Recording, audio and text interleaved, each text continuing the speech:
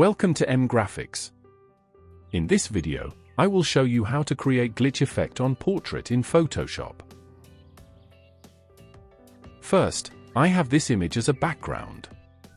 Select the image layer, then go to the Layer menu, New, and create a layer via Copy or press Ctrl+J. Right-click on the top layer and choose Convert to Smart Object. Click on the Adjustment layer and choose Black and White. Then go back to the Layer panel.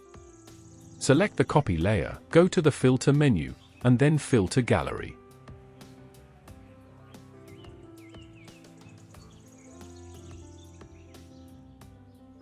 Open this sketch option and apply the halftone pattern. Use these settings. You can select the pattern type according to your choice. I am using line pattern. And hit OK.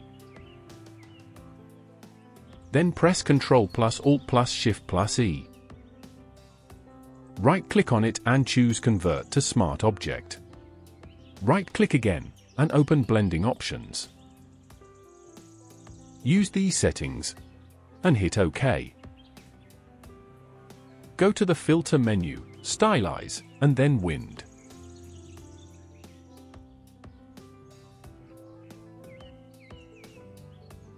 Follow my settings and hit OK.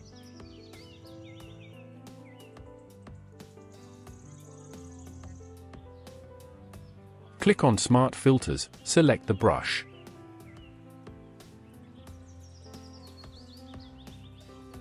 And apply.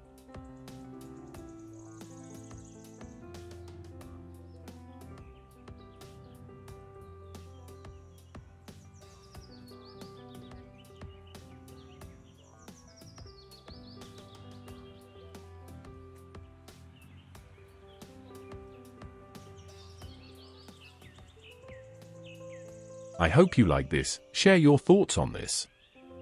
Thank you for watching.